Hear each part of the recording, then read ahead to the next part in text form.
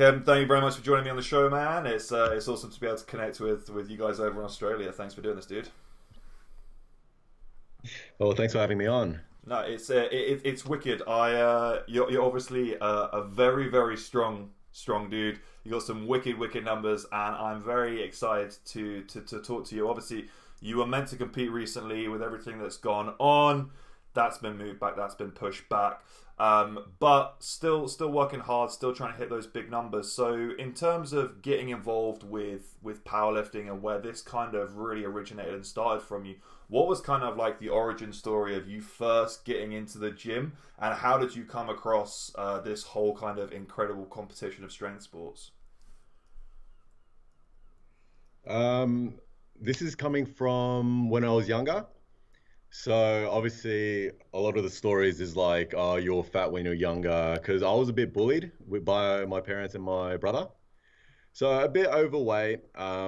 They'd always make comment, and that got me into the gym in the first place. Okay. So I was like, how do I lose weight? How do I stop feeling like this?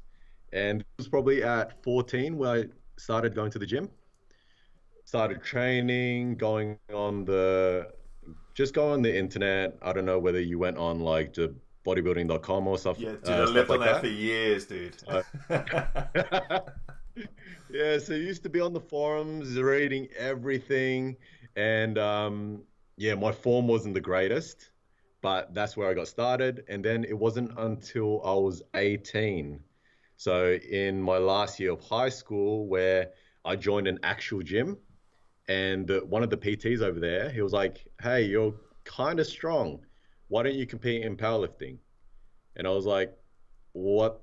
What the hell's that?" I had no idea what powerlifting was, but he introduced me to it. He said, "Oh, there's a show coming up here. Do you want to do it?" And I said, "Sure, why not?"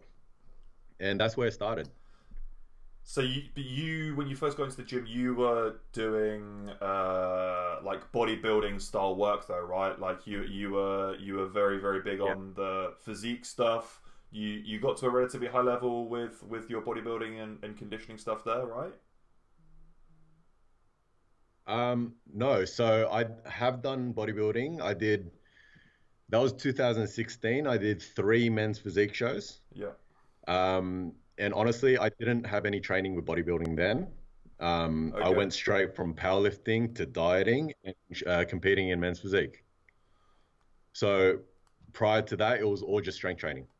Sweet. That's very interesting because I feel like a lot of people come at it from the other way. So many people have that foundation in bodybuilding and go, oh, actually, fuck this. I can't do all this dieting stuff all the time. Like, it's driving me crazy. Like, I just want to eat whatever I want and just get jacked and big. So that's really interesting that you've actually like flipped that natural progression. So that's wicked though. So how did you find kind of, because obviously when you're dieting, dude, it's the hardest thing ever because you're not necessarily going to be able to keep up those numbers. As someone that spent as long as you probably did transfixed on like your squat, bench, dead, obviously your big bench, how the hell did you get around that kind of psychologically? Because that's got to play havoc with you internally, like dieting down and just watching all of your numbers just fizzle away. Yes and no. Initially, I accepted the fact that I was going to get weaker. And when I put my mind to it, I kind of just run with it. It doesn't really matter about anything else. So if I went into bodybuilding, numbers was not my concern. All I cared about was getting lean, and building a bit of muscle and just competing. So I guess it's like a job. You just have to do it. Yeah, that's brilliant. It's awesome that you think about it like that. I think for a lot of people, they don't have that mentality of just kind of like switch off, suck it up, eat the meals or not eat the meals, do the cardio and just get it done. So I think that kind of speaks testament to your training and your training mentality, because I think that's something that you have to develop quite a thick skin, especially when it comes down to strength sports, because it's so black and white. If you don't hit your lift in training that day, it's not on anyone else. It's on you. Everything that you do is on you, and it falls upon you. So it's that whole thing of I've got to own this because I'm the only one in control here. So that speaks testament to obviously like what you're trying to do with all of your strength training. So in terms of going from powerlifting into bodybuilding and then coming back into strength sports. How did that process kind of work for you? Because that's very like higgledy piggledy all over the place, bro. Oh man, I so when I was competing before bodybuilding, I was in the under 90 kilo class, and I was lifting whatever the numbers I was lifting. I did bodybuilding. I went down in strength, and I actually rebounded up to 100 kilos. So that's the next class over, and my lifts didn't get any better. It literally went down. So my first competition back, I think I actually did a bit worse than what I did at 90 kilos. So that was a tough pill to swallow. Yeah, that's got to be hard, especially kind of knowing what you've done previously and then not hitting that. So well, it's interesting. So obviously you rebounded up to 100 kilos. You're then obviously presented with, okay, I can either sit in this 100 kilo weight class and sort my lifting out, or I can start just trying to trim back a little bit, head back down towards that 90 kilo class and maybe get a little bit of respect a little bit quicker. Do you know what I mean? So how did that process work? Honestly, after after dieting for so long, I did not want to go back to the 90s. So it was just like, okay, I either enjoy my food right here, or I can diet even more. And I'm like, nah, I'm not doing that. Honestly, I hated it. It just burns you out, doesn't it? Like, I think it kind of gives you like that. It's the kind of negative association of just like feeling hungry, feeling tired, feeling lethargic. You're like, nah, man, I want to feel pepped up. I want to feel ready to go. I feel like I want to just kill some weights. So I think psychologically, it's really, really, really hard. So like, hats off to anyone out there that's powerlifting, that's doing like immense body weight drops prior to competitions, because I just feel like that just must fuck you so hard. It is like the most I've dropped, I think, was 8 kilos in a day, and that was gruesome. But doing bodybuilding made me appreciate how hard it actually is to diet down to those kind of levels of body fat. Before it was like, oh, okay, you're dieting, you're doing this, you just drop body fat. That's easy. But then once you come into competition for bodybuilding, the last 4 weeks, I could not string a sentence together on the last week of my prep. I just couldn't. It was just, my brain was just mush. Yeah, and that's not what you want at all. Kind of coming into any training environment, I think, like, I've been around people that compete and I know what it's like, and it's kind of weird and scary to kind of watch these people over like 12, 16 weeks just slowly kind of fizzle and dwindle away to nothingness, and just kind of watch them have like, it's almost like the like newborn baby brain, like you just can't get anything together, just like constantly dazed, doesn't really know what's going on, no spatial awareness. You're like, oh man, how is this good for you? So in terms I know. of... So when it was time, No, so crack yeah. on. Oh, no, you go. No, so I was just going to say... So when it was time to pick between... No, you go. All right, no, you go, you go. No, I'm going to be polite now.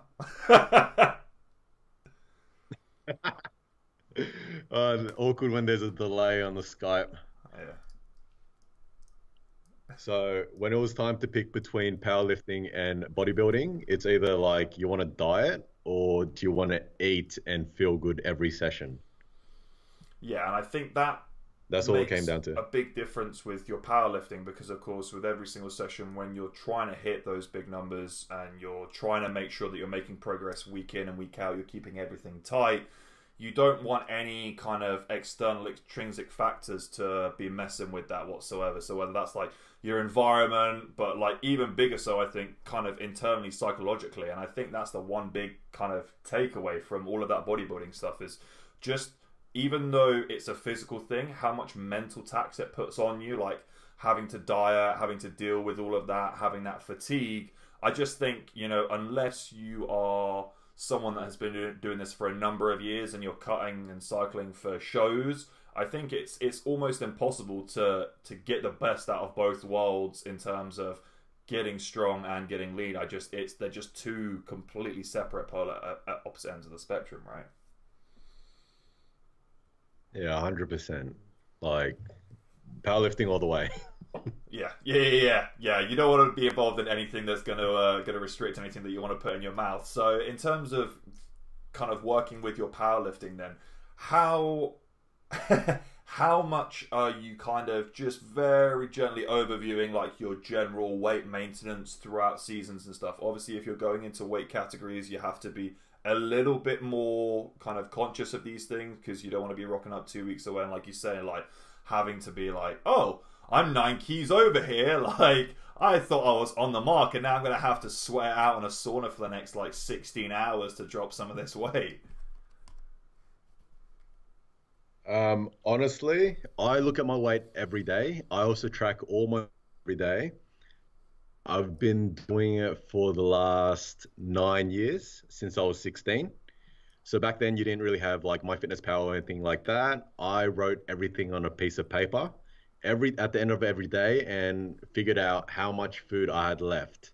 Like that's how obsessed I was with all this. But I love that because I think obsession kind of, it speaks for itself. I think if you look at anyone that's successful, especially like some of the incredible athletes I've had the opportunity to speak to, every single one of them has that obsessive trait. You know, they were the guys that were there that were figuring out, you know, those little percentiles here and there, or, you know, how can we make training better with this or with that or whatever. You know, when you're as proactive as that, I think it speaks forth in your results, doesn't it? If you're going to be as obsessed and as kind of involved with this industry, then it all speaks for itself. So in terms of kind of, you know, keeping your body conditioned throughout the season, are you bringing anything else outside of diet involved? Like, obviously in the powerlifting world, cardio is just a fucking no. Are you doing anything to kind of keep calorie expenditure throughout the day up? Are you just working on nutrition? Because I spoke to Stan Efferding and he's kind of saying, you know, it doesn't really make sense to be kind of trading out calories for energy, like just eat a little bit less and you don't have to worry about moving as much. So how are you attacking it? I do at least 10,000 steps a day. I like to keep very active just because I have a bit of an opposite, I guess, thought on it. I want to move a lot and I also want to eat a lot. Not only that is I also take care of my sleeping. I do meditation. I have my own psychologist that I go to keep my mental health in check as well.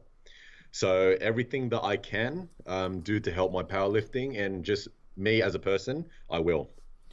That's really interesting that you've brought that up. So in terms of like the psychological side of things, is that kind of you taking factors that you would have previously taken in the gym to kind of use it as a coping mechanism and getting rid of it that way? Is it with you kind of dealing and coping with the stressing factors of competition, or is this just literally for your own peace of mind, just to get everything out of your head so when you then go into these training environments you're feeling as good as you can?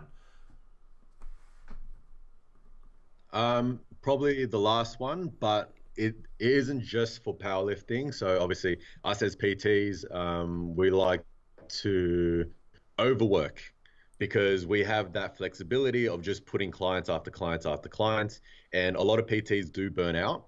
So this is my way to keep my career in check, my powerlifting in check, and just me as a person as a whole, and trying to reduce as much stress as possible. Because if you stress a lot, you're going to be in a world of pain with your body as well.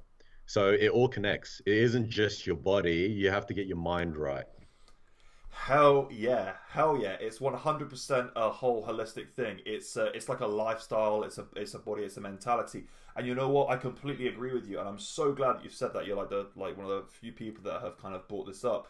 that stress is such a big factor when coming into any of this stuff, and people don't even think about things, just like little things that stress you out. You don't even think about that. You just kind of bottle up, you put it in the back of your mind, and that just kind of like festers away in there for the next 2 or 3 weeks. And as a PT, I mean, I've worked as a PT for several years now, and I know what it's like. For a lot of people, personal training is, yeah, it's them getting fit, it's them exercising. For a lot of people, it's also like a therapy and a way to kind of get out those stresses and dumps as well. So for a personal trainer, you have to be very wary, because you end up taking on board a lot of other people's baggage. And if you don't know how to deal with baggage, if you don't know how, like, people will just open up and say, like, I've had clients open up and say stuff that even their husband doesn't know, and I'm like, okay, I really don't think I'm the person you should be telling this shit to, but it's fine. But then having someone to be like, okay, here's all of this stuff, now I don't have to worry about it, and I can actually focus on my shit again rather than take all of your clients' problems home. That's ingenious, man. I love that thought process. That makes so much sense. I think the mental aspect is something that a lot of people will neglect, whether that they just don't know, but there is a bit of a taboo when it comes to seeing a psychologist. So it's like, yeah, like, I don't have a problem. Well, you don't need to have a problem to see a psychologist. You don't need to have a problem to get your mind right. This is all to better yourself. But also doing it preemptively, you're going to make sure that you're in a position that you don't ever need that. You're not like, oh man, like, I'm stuck at ends here, like, I have no other option, I'm going to have to go and do this. It's like, no man, I've been doing this the whole time, I'm keeping on top of it. And I think that's very interesting, you know, for someone that doesn't even need to do it, that's proactively going out and doing it. You can obviously see for yourself and your programming and your clients and your progression that works for you. So you're just doing it. You're not even thinking about it as like, okay, I'm having to go out of my way to go and do this. It's just a part of your lifestyle. So in terms of going back, you said you also do like meditation and stuff as well? Yep. Yeah. So practice your breathing. Mindfulness is a big thing that I do. So just being more aware of like your presence, because if you ask anyone, how do you feel right now, or what do you feel right now, or what do you feel when you're working, they don't have an answer, because they don't even think about it. So when you actually take the time and think about it and be more aware about your space, you're just going to have a clearer mind. Yeah, so are you doing just focusing on breathing exercises? Is this kind of like Wim Hof style stuff? Are you doing kind of like flow meditative yoga? Are you kind of just working through like mantras, humming? What are you doing? So it's just practicing mindfulness. So with my psych, he's given me a lot of exercises to do, even recordings to listen to and go along with that as well. And then exercises to do. So something with mindfulness is the next time you're having breakfast, why don't you eat slower and think about everything that's going on right now, like how your hand feel against the spoon, or how do you even feel when the food touches your mouth? I know before with me, like if I go rush to work, it's just spoon, spoon, spoon, and then out the door. And you don't take a second to even slow down. Yeah, and I think that's so funny, because for people that are in this industry, they will know that like eating is like 80% of the game. Like if you want to get your gains and you want to stay on board, you want to stay on track, you got to eat. And for for a lot of people in this industry, they're eating a hell of a lot. So that whole kind of idea of taking something that's so freaking monotonous every single day, like you're eating like 5, 6, 7 meals a day, and turning it into something, just flipping on its head, making it positive, making you think about it a little bit more. I love that as a concept, because it's, you know, you're going to be there anyways. Why not put your phone down? Instagram's going to be there in 15 minutes, bro. Don't worry about it. Like, just take a little bit of time for yourself and actually enjoy it. I think that's very, very interesting, because so many people just glance over this. So what do you feel like that mindfulness, maybe just that everyday gratitude has done for you? It's made me a lot more calmer. And with me, I used to like, I'm so used to living in an anxious routine, just like wake up, brush your teeth, eat, go straight to work, work, train, go back home, maybe do a bit more work, go to sleep. And actually stopping has made me a lot more calmer, and it's just so many benefits from being a lot calmer as well. You sleep better. One of the biggest things is sleep. It's like, okay, you get 8 hours sleep, but how many of that was good sleep? Like, how long did it take to get for you to get to sleep? And not just you want to get into a deep sleep for you to recover rather than just sleeping lightly. Yeah, it's making sure that all of those different recovery factors are being optimized, isn't it? I think sleep is obviously such a huge one that people, I don't think, like you said, respect that whole kind of, yeah, okay, I'm going to bed and it's 8 hours till I get up, but how long has it taken you to fall asleep? How long you sat on your phone? How much blue light have you got around you that's kind of blocking that serotonin? Like there's so many of these little things, and the deeper we go down the rabbit hole, the deeper we realize that the rabbit hole kind of keeps on going, and it's a bit overwhelming at times. So did you notice like a big difference, like just with sleep and stuff, like straight off the bat? Did you kind of notice that you kind of felt like you had that weight lifted off of your shoulders, that you weren't just kind of, I don't know, like just fucking angry every day at just random stuff that you didn't need to be, or super anxious, or whatever it was for you? So it's a bit of a yes and no question, since if you get into mindfulness, and it's not about stopping, it's not about stopping the anxiety. It's about just sitting in it and knowing that you're anxious, and that kind of helps you. So whenever you try, imagine you're trying to sleep, and you want to stop your thoughts. What happens? Like you don't stop your thoughts. You think even more, and you don't even go to sleep. Yeah, exactly. You go crazy. But next time you go to sleep, and you actually realize that, okay, what's annoying me, or what's making me anxious, or even just knowing that you're anxious, kind of you eventually drift off. So it's like it takes time for you to go from okay, I'm anxious, and practicing over and over and over again until you get to a point where you're like, okay, I can calm myself down now. So it isn't easy at the start.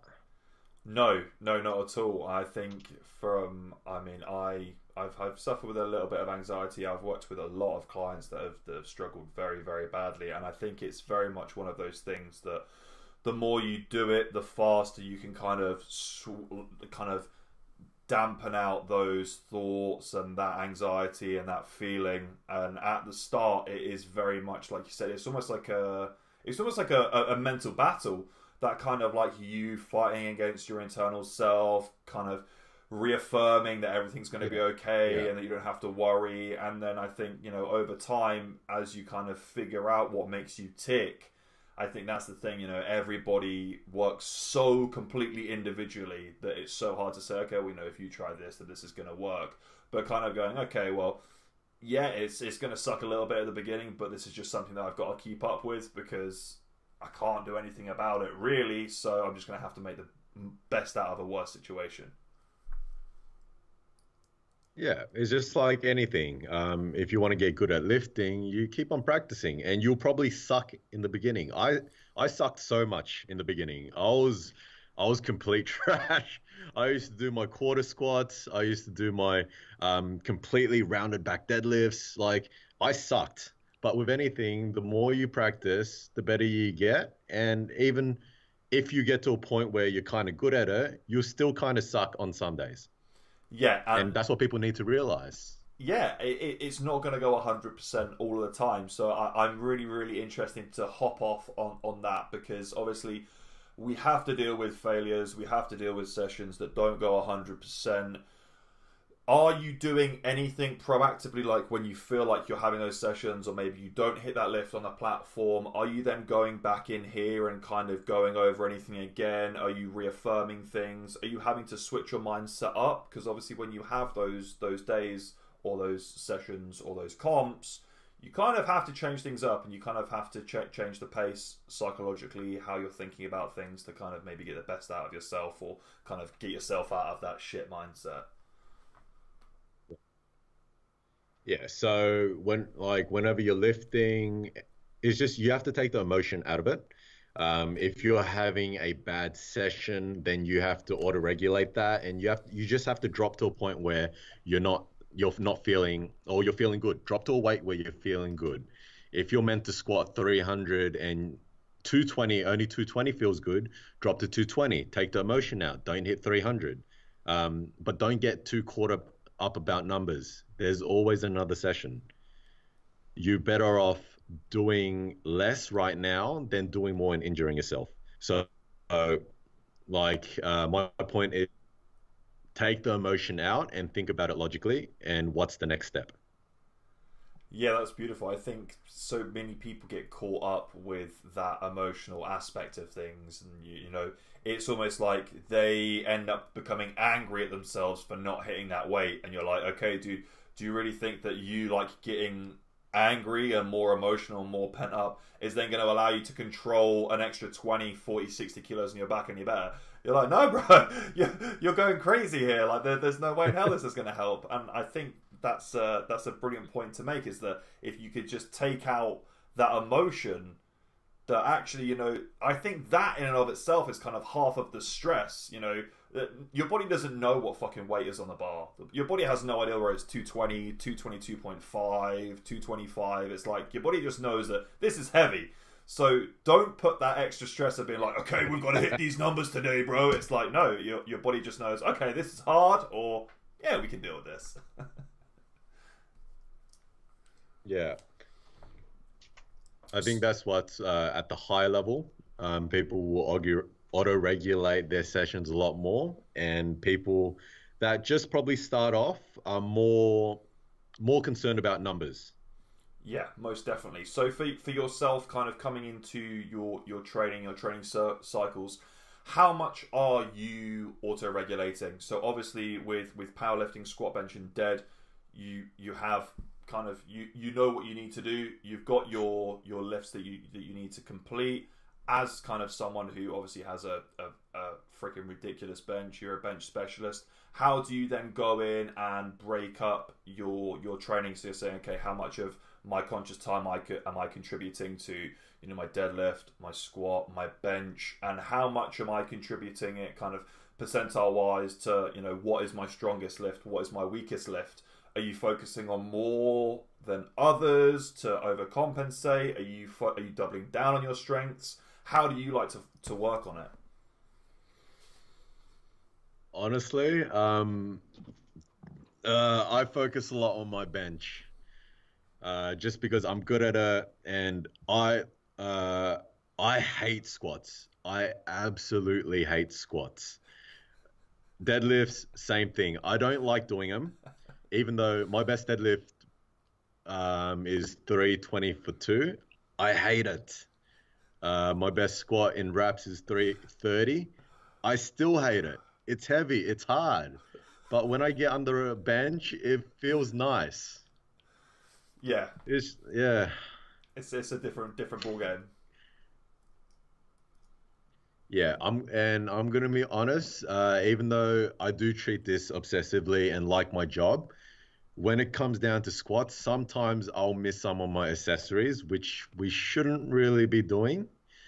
But it's just I don't like it that much. I just don't like it. But it's interesting because I've spoken to several people now, and it's kind of the whole thing of, okay, well, you know, you're still fucking strong with your bench, you're still strong with your deadlift, and you're still strong with your squat, regardless of whether you like the latter two.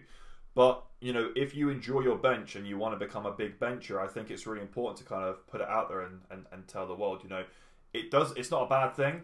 Like, if you want to double down and you want to be a specialist and you want to have the biggest bench, you know, in Australia, in the world, in your weight category, all-time world record, that doesn't matter. Like, I think there are a lot of people out there that need to also stop trying to be the jack of all trades. And I think you probably see that in powerlifting so freaking much. You know, someone that has a lift that is just overwhelmingly better than every single one of their other lifts, and all they're doing is they're just trying to kind of keep everything else a little bit more respectable, so their total doesn't seem like dog shit.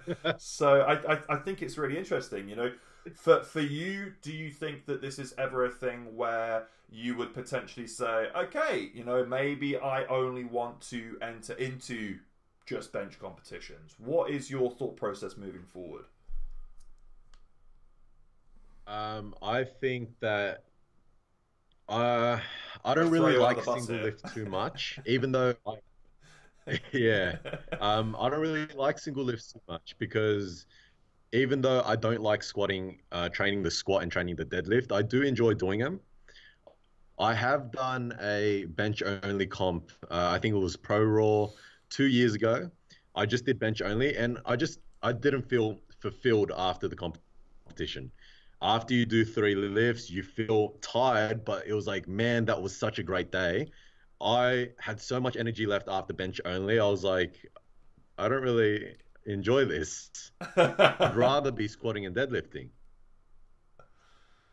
Yeah, and kind of coming away actually feeling like you know you've given everything on the day. So that's brilliant though. So coming back to it then, as someone who has a strong ass bench, and as much as your deadlift and your squat is respectable, how are you dealing with that on the day? Obviously, like going into your bench, you must be like a fucking kid in a candy shop because this is exactly what you're here for. But then how how do you then kind of psych yourself up and get yourself in that kind of mindset of like, right, I've got to get this deadlift done, I've got to get this squat done, otherwise I'm not getting anywhere close to a decent total today?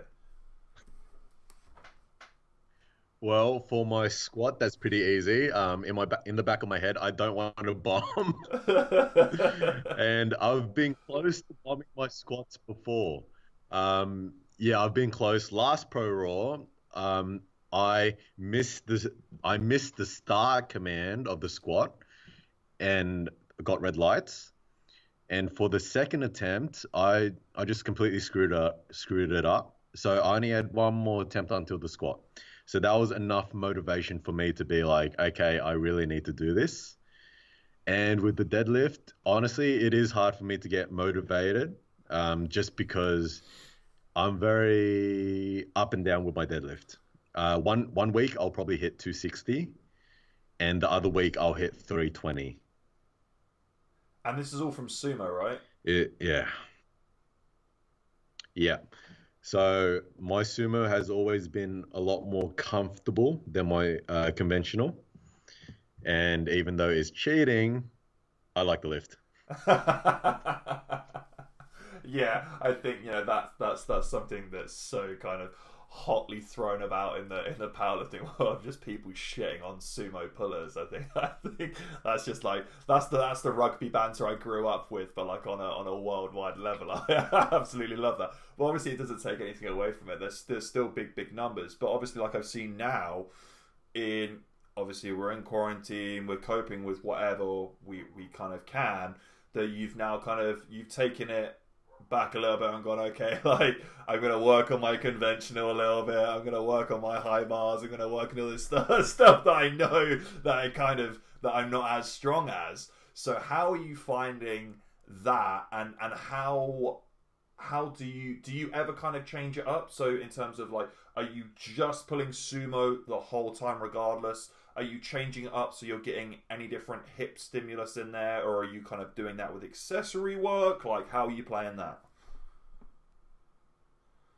Um, so sumo has taken a bit of a backseat right now, and obviously my conventional has been a priority, just because before when I did both lifts, they both sumo felt a lot better when my conventional was stronger.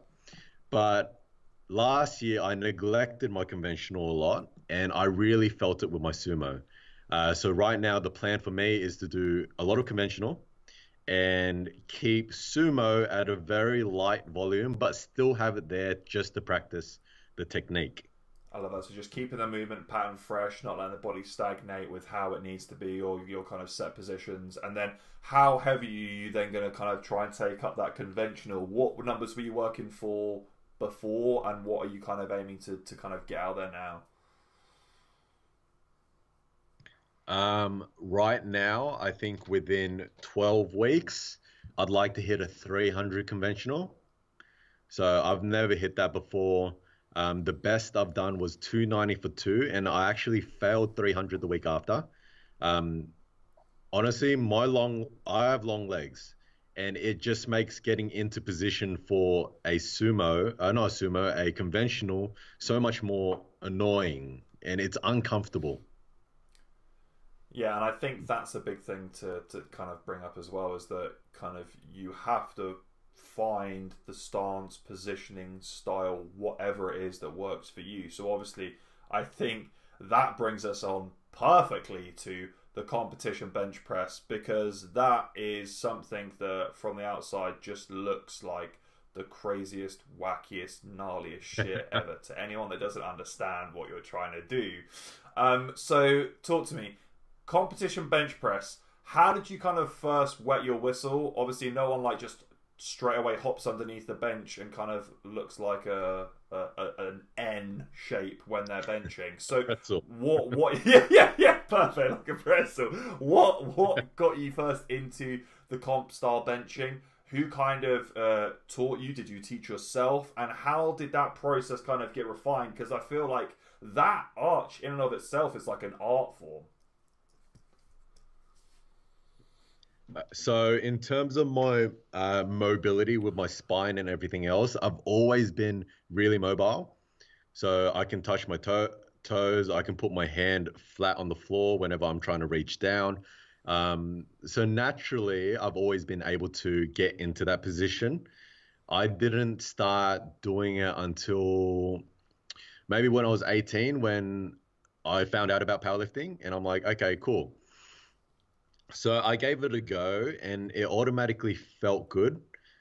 I think my first comp in the IPF, or Powerlifting Australia, I did 126 in the sub junior, so under 18 kilos, in the under 93 kilo class.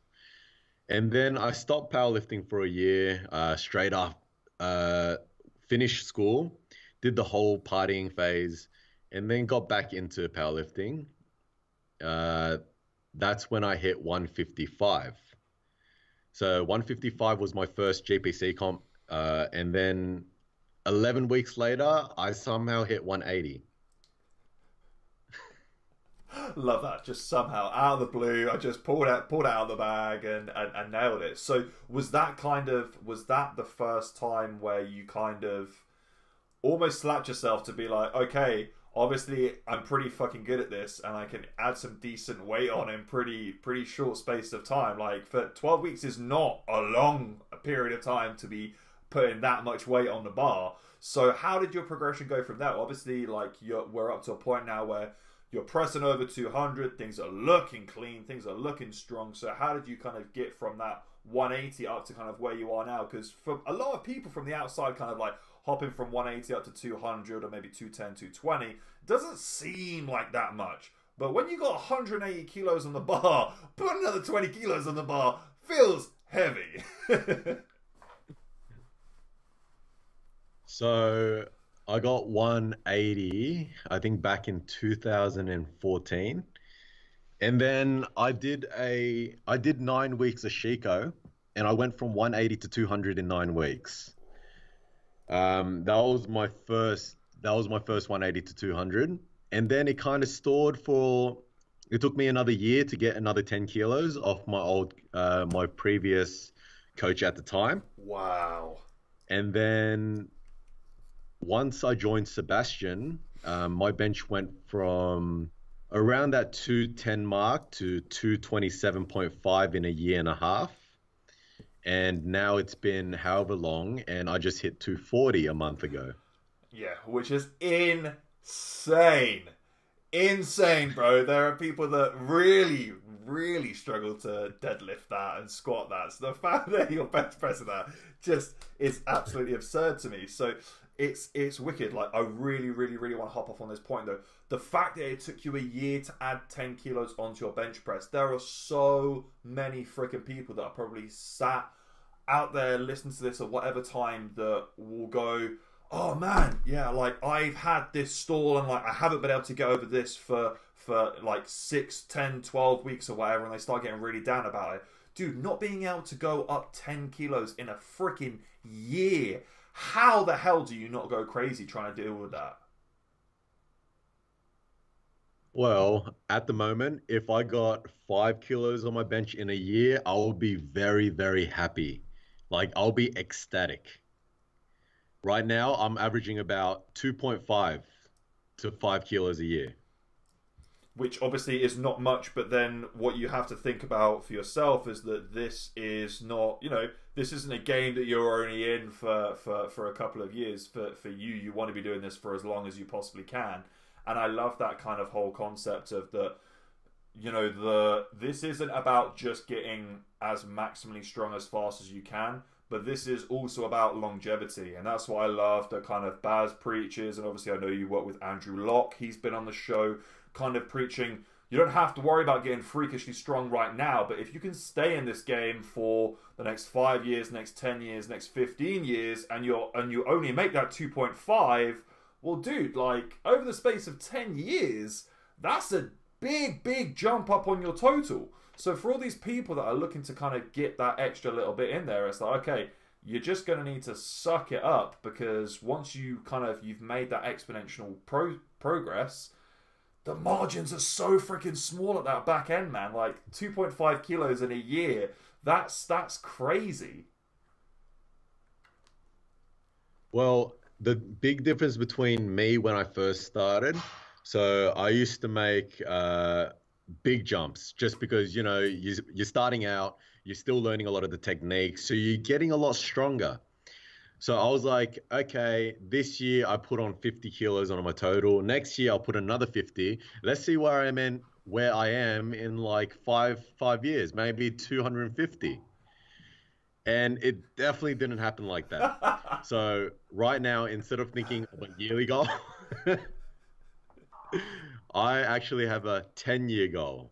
And that's to be hopefully 1,000 kilos by the time I'm 35. So that's just your overall total, yeah? Yeah. So I've gym lifts wise, I think I totaled 880 or 890, but that's all gym lifts. That's all gym lifts. Okay. And obviously I couldn't produce 900 at comp because there was no comp. But let's assume 900 and over 10 years, 10 kilos on all three lifts. So all three lifts together, 10 kilos. Over 10 years, that would be around 1,000. Yes. Yeah. That's awesome. I love that. Like, seriously kind of breaking down the minutiae of like every single increment on every single lift. Like, but that's brilliant. How okay, so I'm gonna play devil's advocate here. How much do you think that game plan is going to pan out, and how much do you think that you will be able to keep those incremental gains on each of the lifts? Obviously, with something like bench press, something that you enjoy more, do you think that there's maybe a chance that you're going to be able to take that further and then not have to worry quite so much about the deadlift and the squat? Obviously, everyone is going to progress slightly differently with slightly different lifts, and everyone obviously enjoys different things, and you tend to do more of the stuff that you enjoy.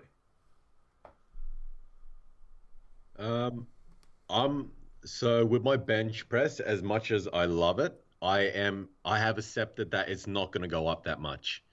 So I think 2 years for me, I tore my patella tendon, so I couldn't really squat that well for the whole year. So I squatted 300 kilos with, I think it was about 6 weeks of squat prep. Squatted 300, and that was a PB. And then this year, I squatted 330 in training.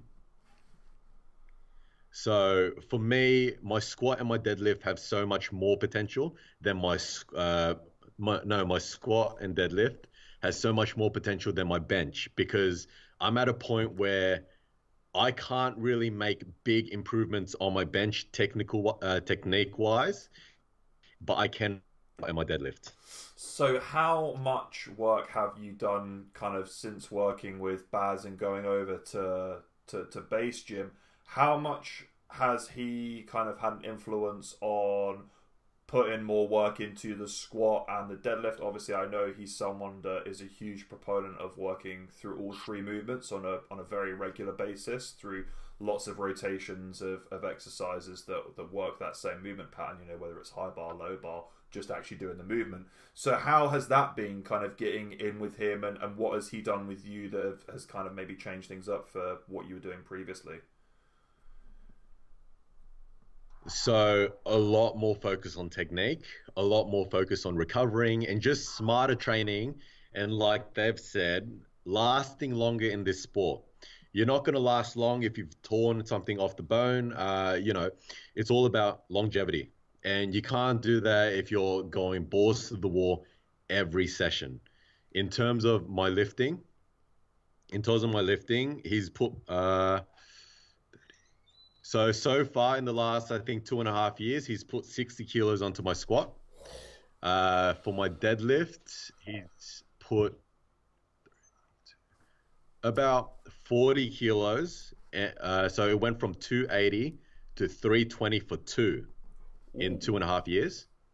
And he's also put in 2.5 years around 30 kilos onto my bench.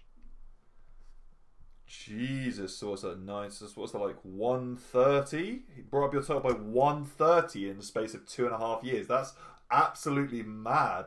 That's crazy. So, and you feel, do you feel like it was that kind of unlocking those extra kilos was just you hammering that technique and making sure that kind of everything was ready, your setup was better, your posture was better? Was this you just kind of working slightly different accessories, building up other areas of your body? Or is this really just kind of at the foundation, just you getting your technique crystal clean? All about technique. Literally, all we had to focus on was technique. Took the ego out the door as well. I actually dropped back to like 50% of my lifting weight, and it was just hammering over and over and over again until it's gotten to a point where I'm lifting a lot more efficiently and the numbers show. Yeah, I think that's really interesting. That, you know, for I think for a lot of people, they would probably even at kind of at the point that you're at there, kind of look to you and go, okay, well, you know, this is a guy that's pulling big numbers. Like he's set some records. He's strong as fuck. So to see you stripping back the weight to that extreme and going, okay, actually, no, I need to hammer this, I think is a big wake up call for a lot of people out there that, you know, are in that similar position where I say, okay, I've stalled on these lifts, like something needs to be changed. I've tried, you know, I'm hitting small I'm hitting all these different training protocols and nothing seems to be peaking my strength. Like, what is it? It's like, okay, bro, maybe you're just not 100% on the board with your techers. Like, maybe you just need to strip it back a little bit, and maybe you're just not as fucking good as you think you are. So I love that kind of like that humble nature of like, okay, let's take things back. Let's get really, really, really good at the foundation. And then obviously when your foundation's bigger and better and stronger, you're going to build a bigger and better, stronger building on top of it. Do you know what I mean? So whenever I'm in a room with Sebastian or Andrew Locke or anyone, one of those professionals, I'll always have a completely open mind and I'll think like a beginner. So whatever I know, whatever I think I know, I'll just leave it at the door and I'm open to all ideas. I think that's brilliant. Being a sponge when you're around so many guys like that, I think has such a huge benefit because, you know, you're incredibly blessed in the position that you're in, that you can be around those guys that have such, well, one, such passion for the sport, but two, that they bring in so many different kind of thought processes in regard to just basically different ways of flogging the same dead horse. Like, there are so many ways that you can kind of get to that end result, but these guys have been in the industry, they've seen so much and they've worked with so much that actually they have these different thought process and patterns that to most people you wouldn't even kind of contemplate. You would never even stumble upon it, but for them just kind of saying a particular cue or thinking about you working and stimulating this muscle more during a lift, for someone like yourself, it like completely changes the movement, and that's like mind-blowing. Yeah, yeah. So Working with them as well and focus. Oh, no, go.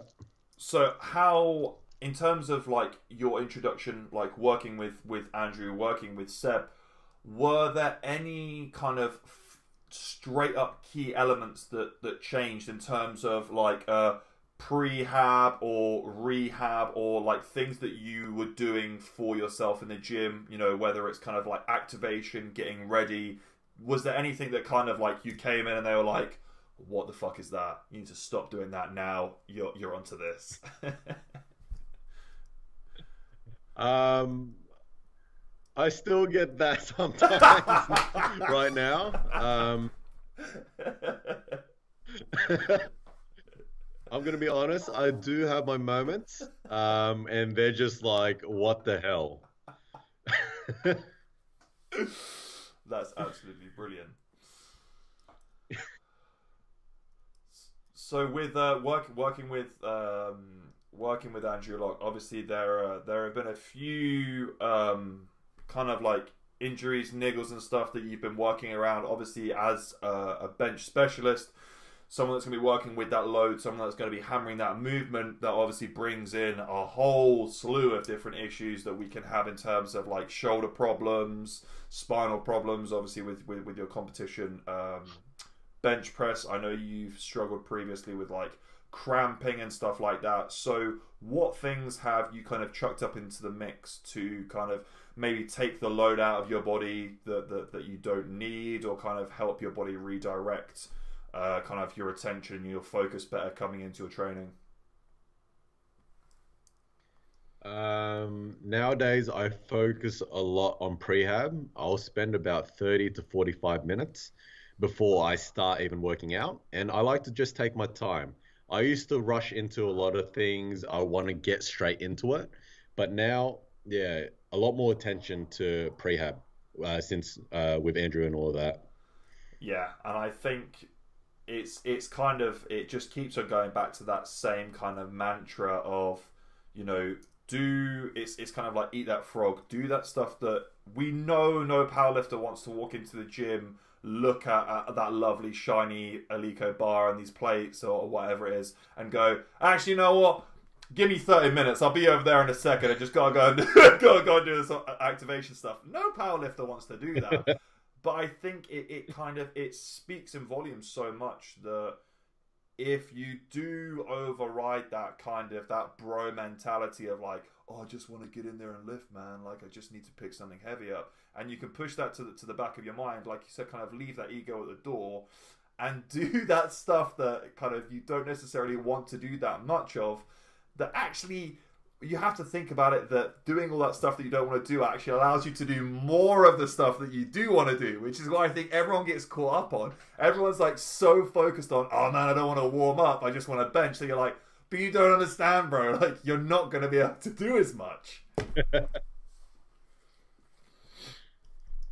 I think it's a lot more important. I think it's important for everyone, especially beginners. Like, you can argue that, okay, beginners aren't lifting heavy enough for them to be, so they're not going to get injured or they're not likely going to be injured. But at the same time, it's like, as a beginner, you need to teach your body how to activate all these muscles before you start anyways. Otherwise, you're not going to move correctly. Yeah, and then you're just putting yourself in that precarious situation where it's like, okay, you just need, you know, some stimulus in the gym to not be quite on point, or your brain goes for a wander at the wrong point, and you can be, you know, you can be doing some serious damage, especially with the weights that, you know, you guys are lifting. So I think it's very important that people start thinking about, you know, their squat, bench, their deadlift, everything is, it's whole body, man. Like, as much as people think, you know, bench press, it's that bro lift, you just get to lie down, it's chilled out, it's all about them titty gains. It's like, no. If you want the best out of any lift, man, you're going to have to try and capitalize on every single square inch of retail that you have on this body, because the more you can put in, the more you're going to get out. Yeah, 100%. So I'm interested to round this off, and I do it the same way with everyone. It's the same question. I want you for a second to imagine that you are stepping into a time machine. You're going back in time, and you get to spend a few moments with your younger self. You're 10, 11, 12 years of age. You know, you've got your whole life ahead of you. You've got a lot of big decisions and a lot of shit that's going to eventually come your way as well. That, you know, it's just part of the parcel of life. What advice do you give to your younger self? You know, a mantra to live by, an ethic. What do you say to your younger self to help you get through all of the stuff that you've had to go through in your life to get to where you are now, knowing what you know? Probably to chill out a bit more. You know, don't be so anxious. Take your time. Like, you have your whole life ahead of you. I even have to remind myself now, because I'm 25 years old, and Sebastian reminds me all the time, you're still so young. Like, you don't need to rush everything. Uh, Take your time, chill out, enjoy life, enjoy your life. Yeah, I absolutely love that, man. Thank you so much for coming on board and doing this. It's been an absolute pleasure. I'm super stoked to see you get back into competition. I want to see that big ass bench press. I'm excited for it. I know the whole world is. So yeah, thank you very much. I'm sure we'll have you on board again at some other point. And eventually, at some point, we'll eventually go over to Australia, and hopefully I'll come and see all you beautiful people anyways. So thank you very much for doing this, man. I hope you have an awesome day, and we look forward to having you back on again soon. Thank you for having me on.